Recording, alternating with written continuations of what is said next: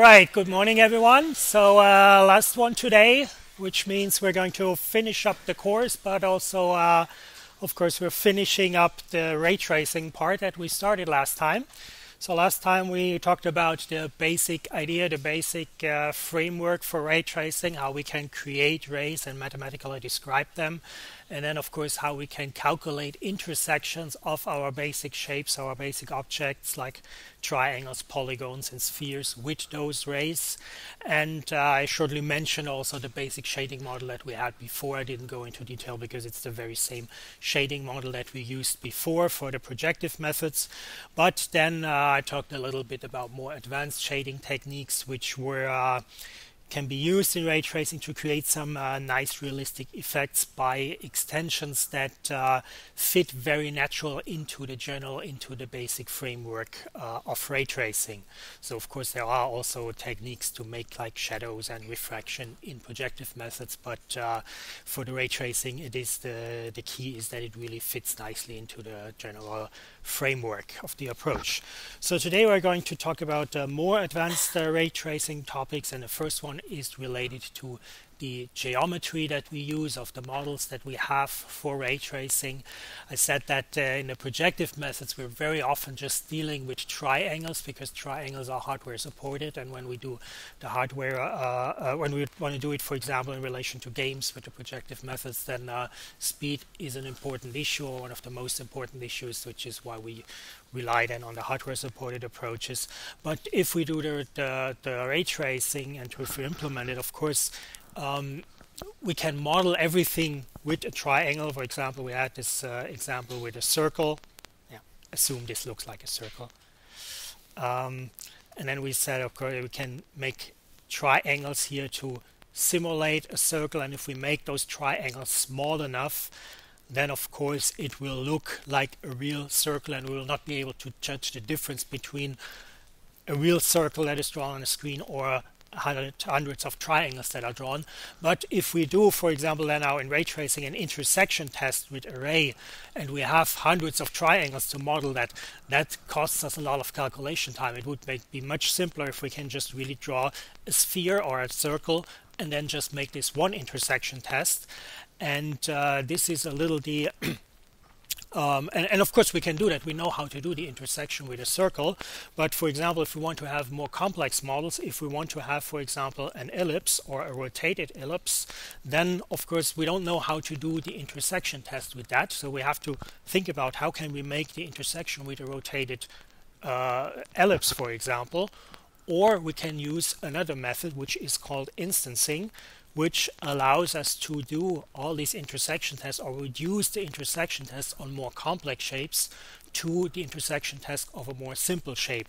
And the idea of instancing is, you remember we had the transformation matrices that allowed us to transform vectors and objects, and the idea, that's basically what we use for instancing. We use a simple shape to represent an object, and then we use a transformation matrix to create a more advanced or a little different object that is a little more complicated mathematically if we model it directly, but we can simply produce it by just multiplying with a transformation matrix. So for example, if we have a circle here, we know how we can easily describe that by the two parameters, the center and the radius of it.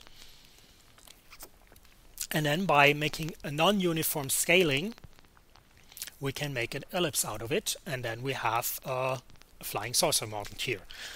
Then we can take that and do another scaling and get different models. So this is just a scaling and a translation, of course, because we move the object from here to here, by just multiplying the points representing this object with a transformation matrix.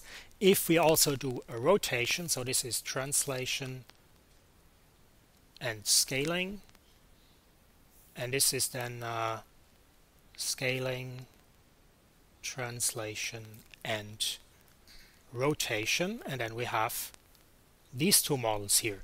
So we see here, and we know from transformation matrices that we can combine all those single transformations into one matrix. So we just have to create one matrix to represent that other object. And that means we can just have a very simple shape and use that to create more complicated objects, we can also use that to just store the simple shape, and instead of storing the more complicated objects, we just store the transformation matrices, which is probably not that effective in this case here, because storing those transformation matrices also takes a lot of storage. But if you have more complex models, or if you think about a whole fleet of flying saucers, then of course you can imagine that by this approach you can also save a lot of storage.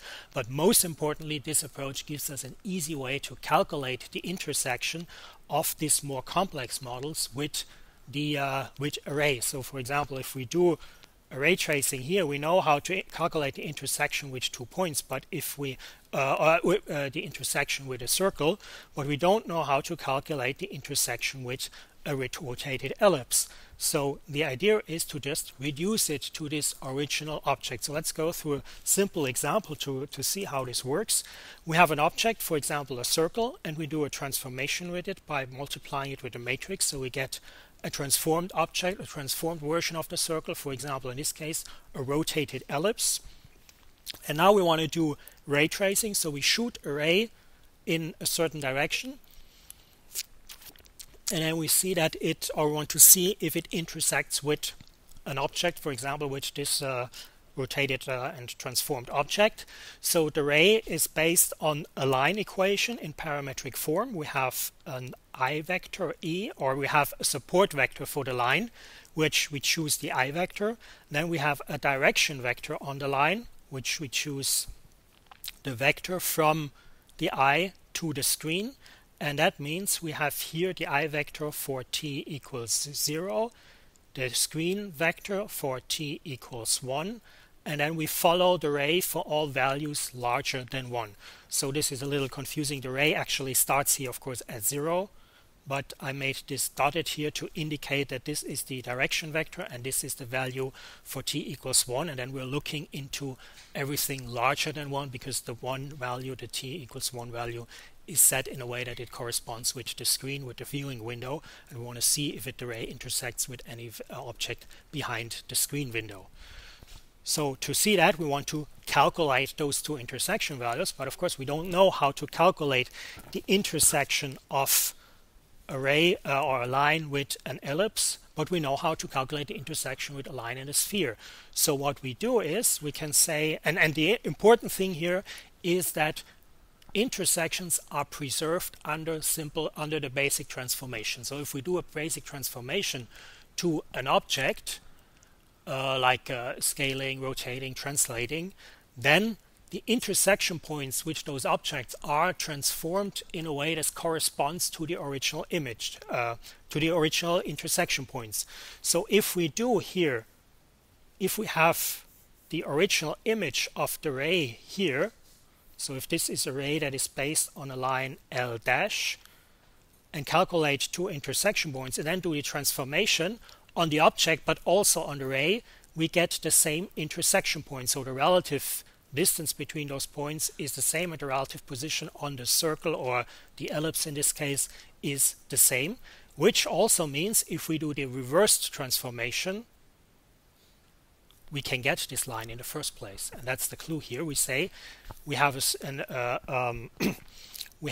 ellipse, we have a ray, we want to calculate the intersection. We know how this ellipse is created by this circle here, so we do the reverse transformation to the ray.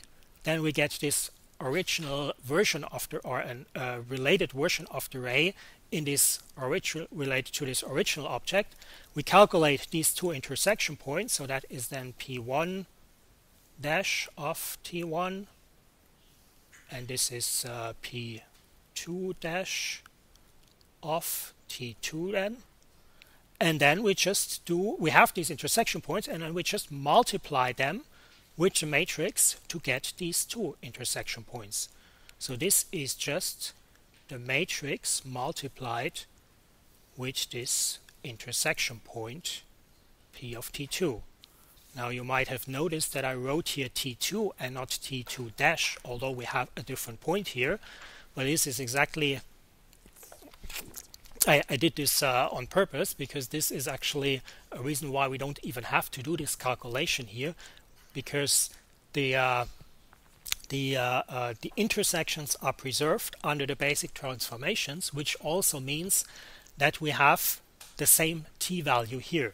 So if this is 0 and this is 1, then this is 1, then this is probably, I don't know, let's say it's 2, because then it's easier to calculate. Then here, if we transform this, we probably have our image of the eye here, which means t is 0. The screen is somewhere here for t1. And here we have t2. So you see here the relative distances are the same, which is why we have the same t value here. So we do not even have to calculate this. We can just take this t1 value that we get here. We don't even have to calculate the point. We just need to have this parameter, the value for the parameter t, can put it in our line equation. So we put here t1, and then we get this point here, p1 of t1. So you see here that this is a very simple method to calculate this intersection points with a rather complex object that we don't actually know how to calculate the intersection by reducing it to an intersection test with a simpler model. Yeah. Does that mean there are two ways to go back from the first intersection point to the original intersection point? One is multiplying by the matrix and the other is entering the t before? Yeah, there are two ways to calculate this original intersection point. If you phrase it, there are two ways to go back. It sounds like it's something different, or it doesn't matter. But it is the point is, oops, sorry. Here, you're calculating this intersection point. We say this intersection point is basically the mirror of this one after the transformation. So we can say we calculate this intersection point, and then we do the transformation to come to the other intersection point. But because the t value is the same, we can use this line L' to calculate the t value here, and then just put the t value into this line here and get the same intersection point here. So it is the very same result, but a different way to achieve it. Well, in the second case, you just have to calculate the t value and put it in the line equation. In the other case, you have to calculate the original intersection point P1, multiply it with the matrix to get the other intersection point. That seems a little more complicated. Good. Yeah. So this is just the transcription of the approach, and you see here these two ways to calculate it. All right. There is one thing, of course, you have to be careful, or two key things you have to be careful. The first one is directly related to this this here that I said that the relative distances are preserved, but that is of course only true if you do not normalize the d vector, which of course we wouldn't do here anyhow, because the d vector was the direction vector was chosen exactly in a way that it matches the distance between the eye and the screen, because then we have this convenient situation that we have the t value starting at 1 is behind large values larger than 1 are behind the screen. But it is of course important to remember that, because very often in this course I just said, yeah, we just normalize the vectors because then they have the length of 1, which makes usually the calculation easier. In that case, it doesn't make it easier, it actually screws up the calculation. The other thing we have to be careful about is also something we learned already in relation to the transformation matrices, that we when we do a transformation with the object, and also we have to be careful that the normal vectors are not always preserved, especially in this case when we have a non-uniform scaling. I think you already also had this in the first practical. If we have here our intersection point P2 and we have then the normal vector here, we can use that also to calculate a normal vector, because it's easier to calculate a normal vector on a sphere than to calculate a normal vector on a rotated ellipse. But then if we do the transformation here of this normal vector, I call this n dash, to the normal vector n, we have to make sure that we use this matrix here, which is the transposed of the inverse of the matrix for this vector n, but for the point P we use the matrix M. Or we don't use a matrix for P, we just calculate directly with T value. Good, so we see now that we can use instancing to create more complex models or a little more advanced models than the basic shapes we had by, for example, just taking a circle and then rotating and non-uniformly scaling it to get something like an ellipse, if you draw it more nicely than I do. But also we might want to have, for example, objects like this one, and again, like a ball here, and again we could model this with triangles, but again this would increase significantly the number of intersection tests we have to do.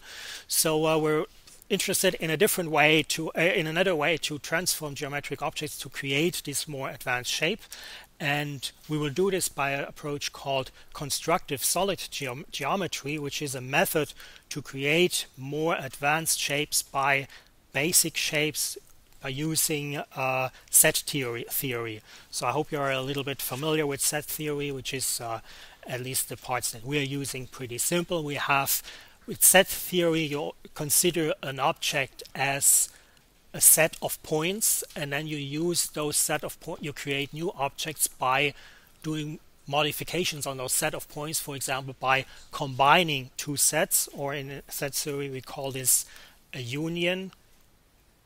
So we say the new shape is all the points of the old shapes combined. So here we have, for example, a circle. So all the points that make up this circle are this set, and the new set is then the circle combined with all the points that make up this square. And then you see here we can have a shape that looks like I don't know what. Another set operation is the difference or exclusion. Difference or exclusion, which is just all the points that are within one set but not in the other set. And we see, of course, here the union is commutative, but the difference is not commutative. So if we say all points that are in the square but not in the circle, we get this shape. If we say all points that are in a circle but not in a square, we get this shape here. And again, and of course then, and then you see this is something which an operation with which we could create this kind of shape here. Alternatively, we can create this shape with the last operation that we look into, which is the intersection, where we say the resulting object are all points that are in both original point sets, which is again in this case this ball shaped that we get.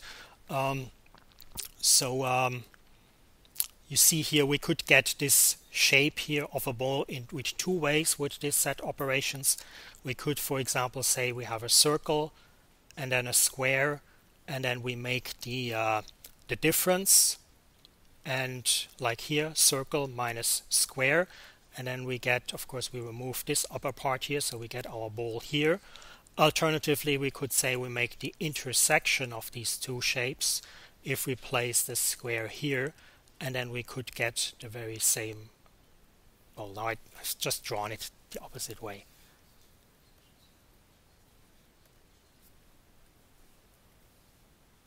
Here, if we make the intersection, then this part gets removed and we get again this shape here. Of course, this part gets also removed if we make the intersection.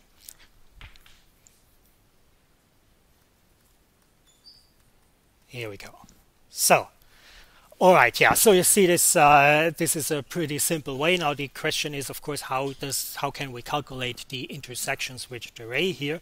So don't confuse this intersection here with the intersection I mean when I talk about ray intersection. The ray intersection are these intersection points that we have if we shoot a ray towards this object, whereas here we're talking about the set-based intersection to create these objects. But this is exactly also how we can easily calculate the intersection points if we do ray tracing.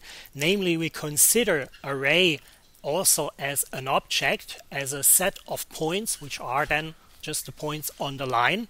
And then we calculate the we do apply the same set operations to the ray that we used to create those objects. So for example, if we have here the square and we calculate the intersection of this points making up the square with the set of points making up the ray, then of course the result is exactly this set here in the middle that I didn't mark here. It's exactly this part of the line of the ray that goes through the square.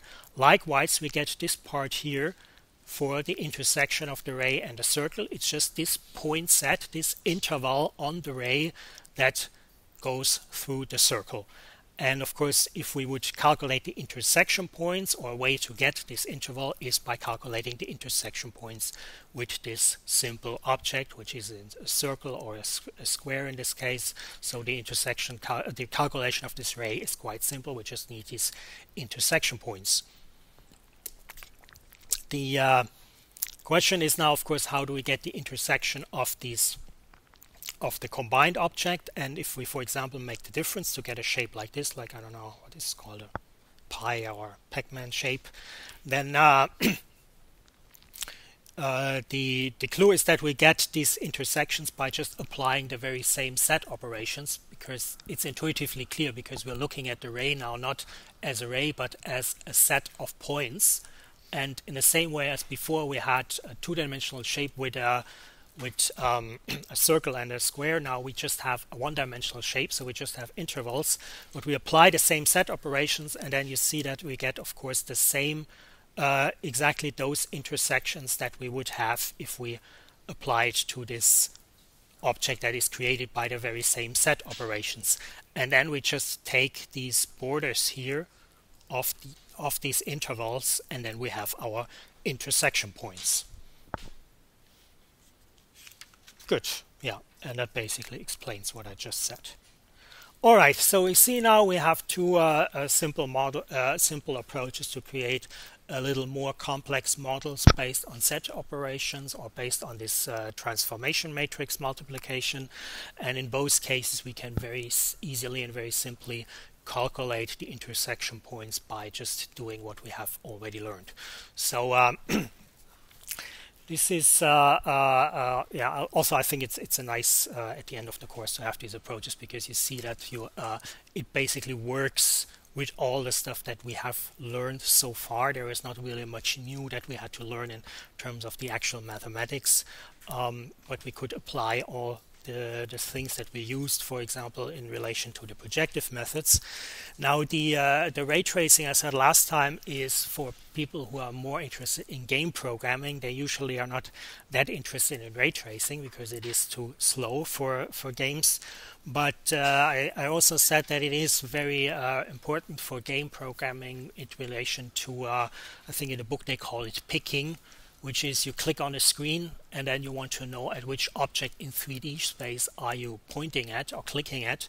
And that is, of course, then the very same technique that you use for ray tracing when you shoot a ray towards a scene to see which pixel you have to draw on the screen. So this technique of following a ray is also used in games, but especially in games and also in ray tracing, because ray tracing is, like I said, very slow. We're interested in speeding it up and having it faster. In fact, the ray tracing, the intersection test is the most critical bottleneck, or the part of ray tracing that takes most of the time. So if we want to improve our speed for the ray tracing, this is the bottleneck, this is the problem where we have to first start with optimization. So we want to talk about a few approaches now to optimize and to speed up our intersection test. And the first one is again something, and that is applied, like I said, also for ray tracing, but it is also applied for projective methods for culling. So remember when we had culling, we had in projective methods we had the view frustum, and then we said, okay, this is inside of the view frustum, so we draw this, but this is outside, so we do not draw these here. and here we have something that's partly inside, so we apply a clipping to these parts here, but only draw the parts that are inside. And here, of course, we have the same situation that we have a line, and then we want to decide which one is outside or in. So we want to see which objects are hit by this and which are to the left and which are to the right. Also collision detection, this is what in the book I think they call it picking, which is the thing that you need when you click on an object. You want to know which object are you hitting when you shoot a ray in that direction. Good. Yeah, and there are two basic or two categories of approaches. One is based on object partitioning, the other is on space partitioning. So let's look into object partitioning first, because that is one that you is quite similar to what we had with relation to rasterization. Remember when I said we do the rasterization on the screen and we just have a triangle at a small part of the screen. There is no point in checking all the points if they are inside of the triangle or not, but we can just look around a small area around the triangle, and the most simple area is of course a bounding box, because we can get the bounding box very easily by just using the minimum value, the minimum x and y value as the lower left of the polygon, of the vertices of the polygon, as the left bottom corner, and the right top corner is then the y max and x max value of those vertices. And then we have a bounding box, which is the smallest axis parallel box that fits around the whole polygon or triangle or whatever shape we have. And now, of course, it is clear if we check the object, this is the same that we had also in relation to culling, where we made bounding spheres or bounding volumes in general. If we check if the ray intersects with this box, and we know the ray doesn't intersect with the box because the box contains the whole object, we know we don't have to do a detailed intersection test, for example, with these boxes here, because we know, oh, wait, that's wrong. We have to check that one, because we see here, so we see here that this intersects here, and we see that this one intersects here. So we're checking these two boxes, and then in this case we see, okay, this polygon doesn't intersect, although the box intersects. So there is nothing here, but so that was an unnecessary test, but we're doing it to be careful because the box intersects, so there is a chance that we have an overlap here.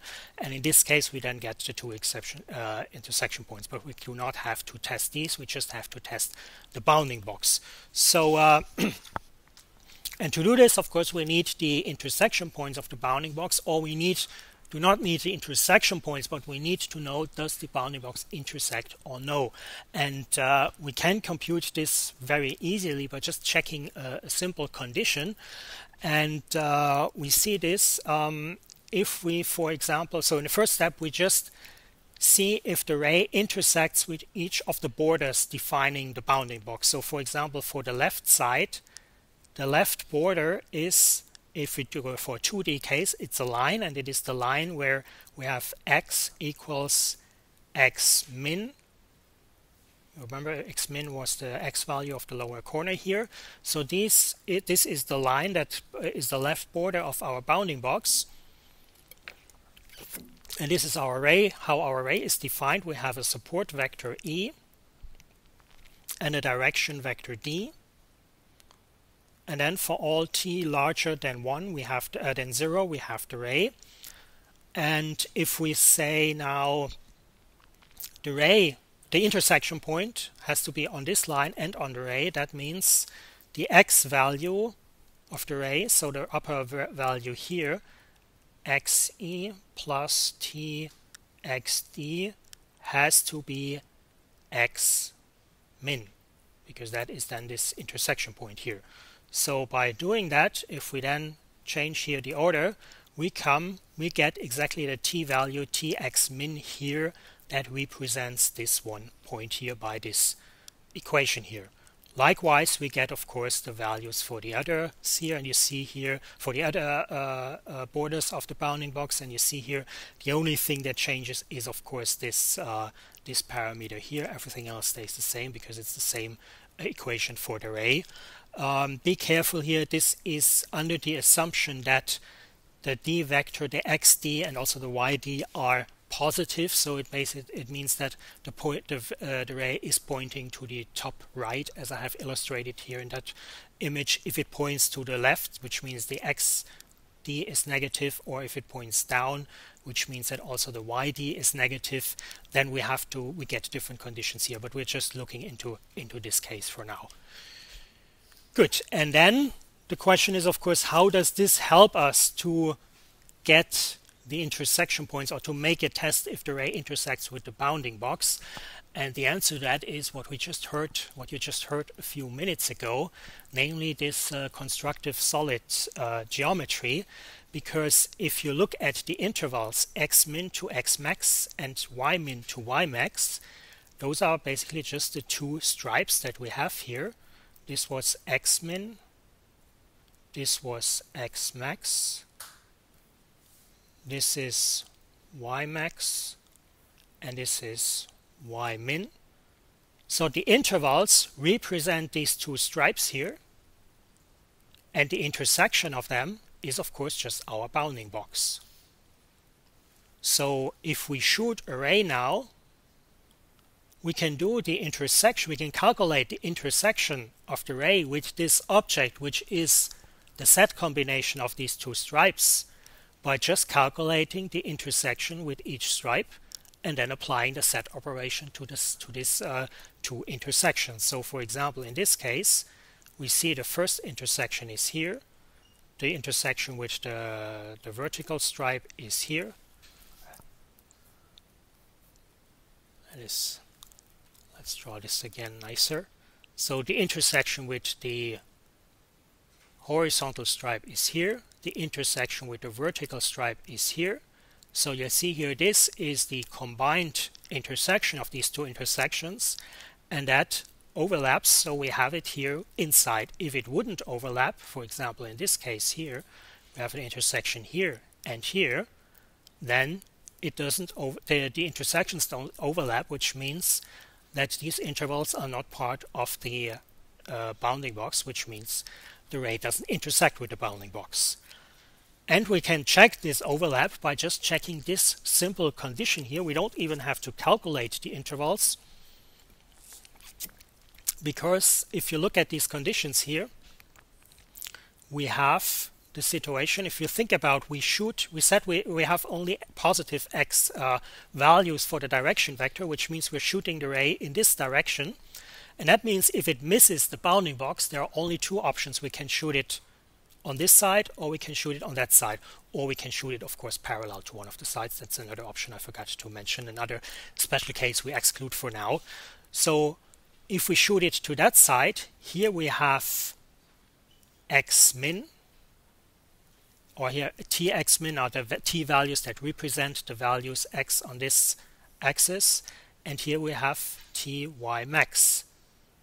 And this is exactly the case that if a point goes through x min but is also larger than this value here, it must be here on top, and y max is smaller than x min. That means the intersection point must be here. So no matter where those points are, they must be, to fulfill this condition, in this upper square here.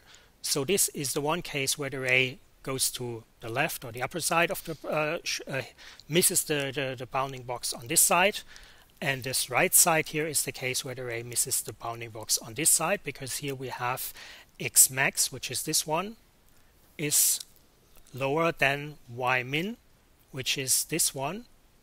And we see here that if that becomes higher, that means if the ray intersects with the bounding box, x max must become higher than y min, which means we just have to check this condition here, and then we can be sure that the ray is below. Good. But again, this only works if we shoot the ray in this direction. If we shoot it in this, that, or that direction, which means that in this case one of the coordinates is negative, in this case both of the coordinates are negative, or if we shoot it in parallel to one of the axes, then these conditions do not apply, but we have similar conditions, so we just need to do a first check in which direction the ray goes, and then we need to apply the right condition, which is why I'm not bringing it here. If you're interested, you can look them up in the book, or what I would also recommend is that you actually try to write it down yourself and then look it up in the book if you're correct. That's a good exercise. Good. So we see now that we can make these bounding boxes to do simpler intersection, to make the to reduce the number of intersection tests. But of course we can also extend this. Why do we just make one bounding box? Why can we not make more bounding boxes? So think, for example, of a situation where you have a scene and you have 100 models here and then you have 100 models here. Then of course you would say it makes more sense, or it makes sense to just have one bounding box around all those 100 models and one bounding box around those 100 models, because then you make first two checks, and then if they intersect with either of the objects, you can ignore the others with either of the boxes, you can ignore the other completely instead of checking 2 times 100 bounding boxes. So depending on the scene, it makes sense to combine multiple objects into one bounding box, and then we can create, and then of course within that bounding box, once you hit that, you can again then have smaller bounding boxes in there, or smaller boxes, volumes containing different objects, until it goes down to the bounding box covering a single object, and that way you get some sort of a hierarchical structuring of your space into bounding boxes containing different kinds of objects. And this is here a simple example, and when we do this kind of hierarchical bounding boxes, we usually present them in a tree, because that allows us to very easily then or efficiently do the calculations. So we start by having the leaves in a tree where we have just the object, the bounding boxes around, the leaves in the tree are the objects, and then the first level are just the bounding boxes around the objects, indicated in red here in this image. And then we combine certain objects together in another bounding box, which is the green level. In this case we have 2, here we also have 2, here we have 3 objects, and then we make a larger bounding box around all the objects. And that means, of course, if we shoot a ray now in this direction, then we see there is no intersection with the yellow bounding box, so there is no intersection with any objects within there, so we can stop. But if we shoot, for example, a ray in this direction, then we see there is an intersection with the yellow bounding box, so we have to check. We have to go down our tree and check if there is an intersection with all the boxes within that bounding box. And then we see that if this is, let's say this is the first, the second, and the third child, first, second, and third, then we see, of course, there is no intersection with the first one, so there is no need in checking the boxes inside of that box, so we can stop here. But we see there is an intersection with the second and the third one, so we have to examine the children of these nodes. So the bounding boxes are represented as nodes in our tree, and then we see here there is no intersection with these 2 bounding boxes here, so we don't have to examine those here, but there is an intersection with this one, so we have to check here if it intersects with the object, which indeed it does. So this is the leaf now, the leaf is the object, so we know there is an intersection with this object. And in this case, we have to check again those 2 bounding boxes. This one intersects, so we have to check that one. This one doesn't intersect, so we don't have to do a check with that object, but we check this object, and again we see it intersects. So we see we have 2 intersections here, and we have reduced the number of checks we had to do. Good. Yeah, so this is just some comments, of course, on this hierarchical bounding box creation. Of course, the ray can hit several subtrees, like we've seen in the example. The subtrees might also overlap. So, for example, if we have another object here, and we combine that then with these 3, then we have an overlap of the bounding boxes. But that doesn't matter. We just have to make sure that we go in each subtree that overlaps, and then we will get the right result here. Good. So we see here how we can further increase or decrease our intersection test by combining different objects in a bounding box. But likewise, we can also go the other way. We can say if we have a more complex object, like we had it with the example with the triangles, when I said one of the motivations to apply this rasterization algorithm instead of just the bounding box test was if we have something like this, then there is a lot of empty space here. So mapping in relation to ray tracing, if we map a bounding box here, we get a lot of situations where we shoot a ray towards the box and the ray intersects with the box, but it doesn't intersect with the actual object. So we have a lot of unnecessary tests. We call these tests usually a false positive because the intersection test with the bounding box was positive, but the intersection test with the object within the bounding box was negative. So it is first an alarm. There might be an intersection here, but then it was a false alarm because the intersection doesn't take place, which is why we call it a false positive. And this can, of course, happen very often if we have very objects that don't fit very well into a bounding box. In that situation, it would be better to have, for example, several bounding boxes covering the object. And this is, we had a similar, we talked about this in relation to culling again before, that the more our shape, our bounding volume matches our object, the less likely we have this false positive. Remember, we used the term conservative test in that context.